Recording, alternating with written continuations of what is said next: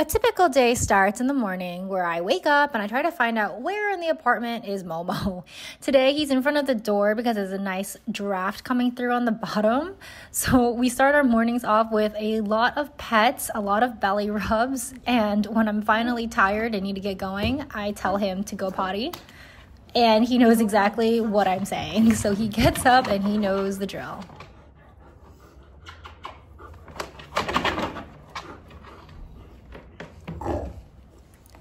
I've recently been transitioning him off the prong collar and onto a regular collar.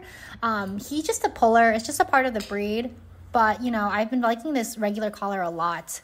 We take him for a 10-minute walk in the morning. So this is where he pees, he poops, and he has like designated areas. And when we come back, he always demands more pets. So here we are petting again. And then I'm going to tell him no. Okay. And he gets upset. All done. All done. So I'm getting ready now, and when I do, he's usually sitting here waiting for me. It's part of the routine that we have. And he gets his morning kibble, which he's not loving at the moment. But we also do get a West Paw Topple, which I put with kibble, peanut butter, and broccoli. And you can just see how he tracks it. He's so excited for it. But he's doing some emotional regulation, you know. He's keeping it cool. He's keeping it cool. He gets to eat it when I leave. So here he's waiting for me to leave so that he can munch on it. I love coming home to him because look at just how cute he is and how he stretches and how his tail wags like crazy. This again is another round of pets. So we do maybe another 10 minutes of this. Whoa, what's that noise for? What's that noise? Oh, bless you. Bless you.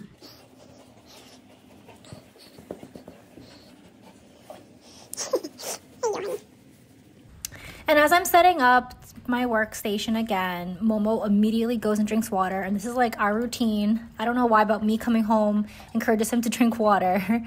And as I sit down to eat some snacks, he always is there begging. He knows exactly what I'm doing, and he knows that there's a high possibility that I will give it to him. It's super nice being able to work from home because I get to come back in the mid-afternoon, so I'm not out super late, but I do leave him alone for about 6 hours. I'm trying to push it now to 7, but you know, really working on his separation anxiety and just being able to be by himself has been really a lot of progress with this new job. So I'm loving this work from home life situation. And sometimes I'll just do random things around the house and he follows me and he'll just plop down and take a nap. It's not for you. No. It's not for you, silly boy. Look at your tail wags. I love you, boo-boo. And sometimes when I'm just walking by or he's just looking way too cute, I can't help myself but pet and smother him with kisses. And even though he's not loving it here and he's tolerating it, I do like that he lets me do that to him and he reciprocates my love. And for the rest of the day that I'm working, Momo's just like this the entire time. He's just sleeping. He only really just changes where he sleeps. Do you want to go for a walk? Yeah? Yeah? I know. He was a little hesitant here because sometimes I come in my room to change and it's not for the actual walk, but we were going for a walk now, so it was fine. It's raining a lot today, so we did have to put him in the raincoat, and he doesn't really love it, but he needs it because sometimes the fur gets so soaked and we can't dry it properly, so he gets hot spots. So this really keeps him covered in that problem area.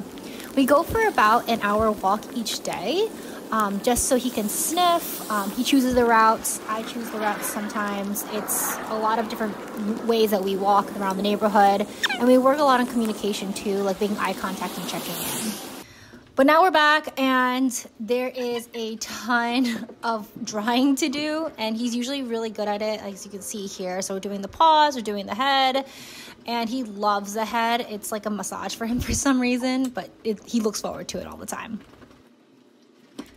Now for his favorite part of the day, Dinner. Here we have some American Journey kibble. I have golden paste here with 2 teaspoons and ultra oil 4 pumps and some chicken gizzards.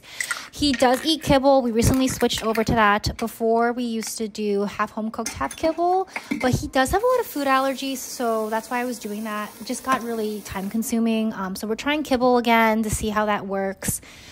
He doesn't seem to like this kibble as much as the home cooked, obviously, but we are going to switch to open farm to see if the good bowl recipe is any good. Hopefully it doesn't cause him any allergic reactions or anything like that. But I do try to keep him healthy and I throw in some other like fresh food stuff just to keep his teeth clean, keep his vitamins good, all that stuff.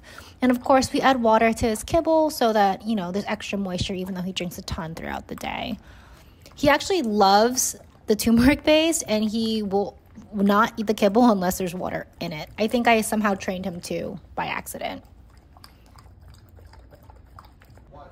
We unwind together. At this point, Momo stops interacting with me, especially around 10 p.m. That's kind of like his bedtime, so I can't touch him. But he'll occasionally get a spurt of energy, so we'll play, or he will chew on some toys like you see here. But this is how we unwind. After coexisting for a bit, Momo hears that I am ready to go to bed and he decides that he finally wants to join me. And you can see here he's like kind of contemplating his life and then he decides he wants some pets. So I give that to him. I give it to him for like about another 5-10 minutes again. And sometimes he asks to jump on the bed and he will not take no for an answer. So I will argue with him for about 5 minutes as well, just being like, no. And he'll literally point to the bed and I'm like, no. So thankfully tonight we don't have that argument, but here he is laying down and getting ready to sleep. Thanks for watching.